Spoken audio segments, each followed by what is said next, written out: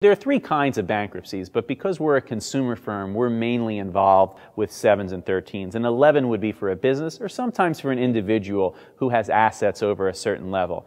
But most of the cases that we see in our office involve 7 where no one's paid back or 13 where you have to make payments. So the analysis in deciding whether you qualify or belong in a 7 versus a 13 is really based on three things. And I break it down very simply. 1, what kind of assets do you have? Do you have property that's over a certain level? 2, when you look at your income level, is your income too high to file a Chapter 7? Do you earn over the threshold?